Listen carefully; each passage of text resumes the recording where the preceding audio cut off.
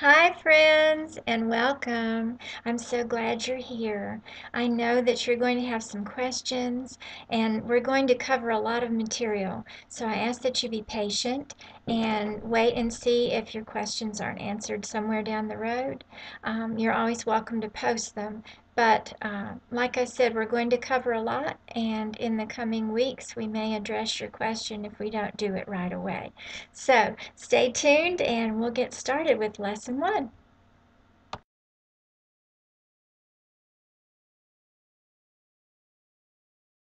What is digitizing? Digitizing, simply put, is the process of creating a machine stitch design from an image. In my humble opinion, it's an art form. A digitizer uses software to transform a drawing to a series of stitches that an embroidery machine, such as ours, can stitch out. Now the reason we're all here together is because of Autopunch. And Autopunch is software that's proprietary for Singer embroidery machines. It's comparable to other embroidery software products, as you're going to see later on in our training. But the main thing about Autopunch is it's designed to streamline the process of creating embroidery files so that even the simple home user can create beautiful designs. So how does it work? Well, if you begin with the proper image, Autopunch will automatically create a digitized embroidery file, and the finished file can be a format that almost any common embroidery machine, foreign or domestic, can read. Of course, there is a caveat, there always is, right?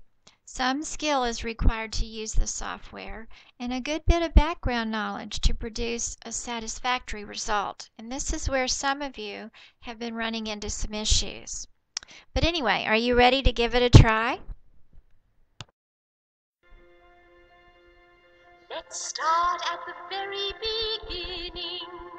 A very good place to start. Which image is best? The cute penguin, the adorable owl, or the sweet little turtle? A, B, or C? Not all images are suitable for digitizing with Autopunch.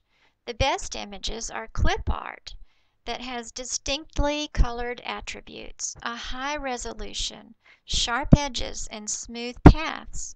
So, did any of these three images meet all the criteria?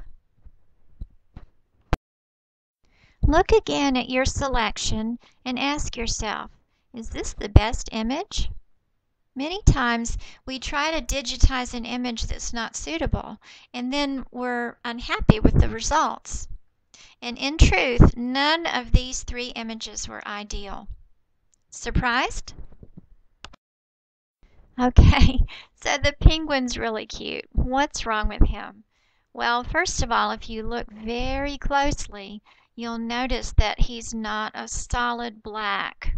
There are little bubbles, like on his forehead, on the tip of his nose, on the sides of his feet, and those can look very awkward when you try to digitize. In fact, they may leave holes or they may not stitch at all.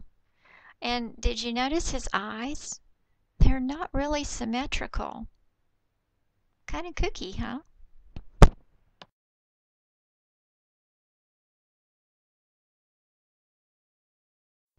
Okay, so the owl is probably my favorite. What's wrong with him?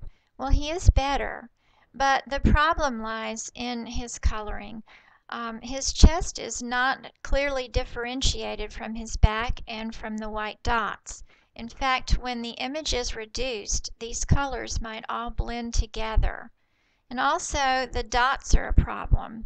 There's so many of them, and if the image is fairly small, which it looks like it might be, um, it would be very difficult to clip the jump stitches between all of those dots. It might be unsatisfactory, and then it would just look like a bunch of connected dots. Again, unsatisfactory. And his feet are going to stitch out like three straight lines, which might be okay for some other kind of a bird, but you would imagine that an owl, a bird of prey, is going to have more of a rounded claw foot. And I just don't like the look of those three lines, frankly. I don't think it's going to produce the best result.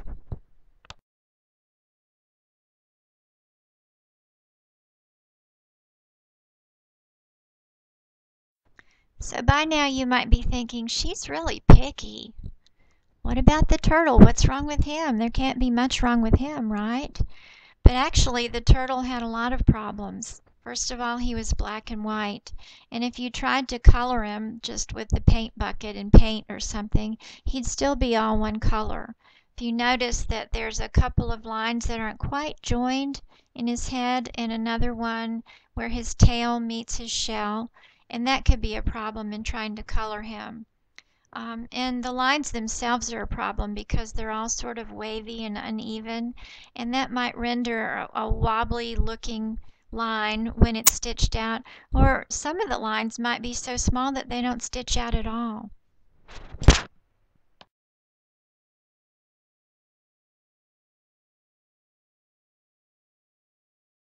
So what sort of image works best? To tell you the truth, at least for Autopunch, vector graphics are the best.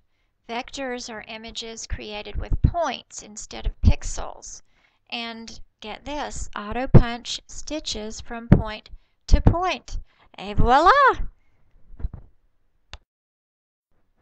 So a vector image is made up of polygons instead of pixels. It's sort of a mathematical image, if you will. And each polygon is composed of numbers of points. The points define a path, and each path has definite attributes. Now, the thing that's really good about vector images is no matter how large or small you make them, they don't lose their quality. Can you see how that would be important for your embroidery design? And when you see vectors saved online, when you're out searching for them, you typically see a vector saved as an SVG. And a lot of people recognize those as cut files for the home cutting machines, or a WMF. And you'll probably recognize that from old Microsoft clip art, because most of those were WMF files. But if you want the really long explanation that goes into great depth about it, the site 99 Designs has a great explanation of the differences in images, and I've got the URL there for you.